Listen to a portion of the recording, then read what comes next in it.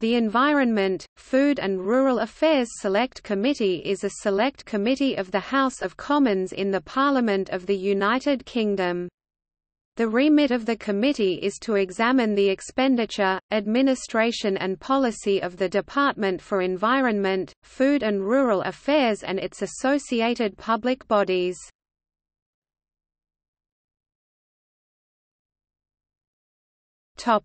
Membership. On 12 July 2017, Neil Parish was elected as the committee's chair. On 7 September 2017, the following members were appointed.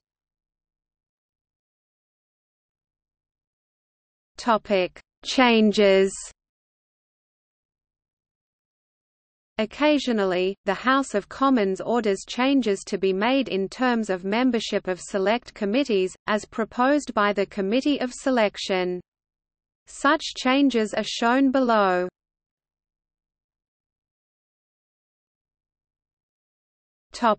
See also: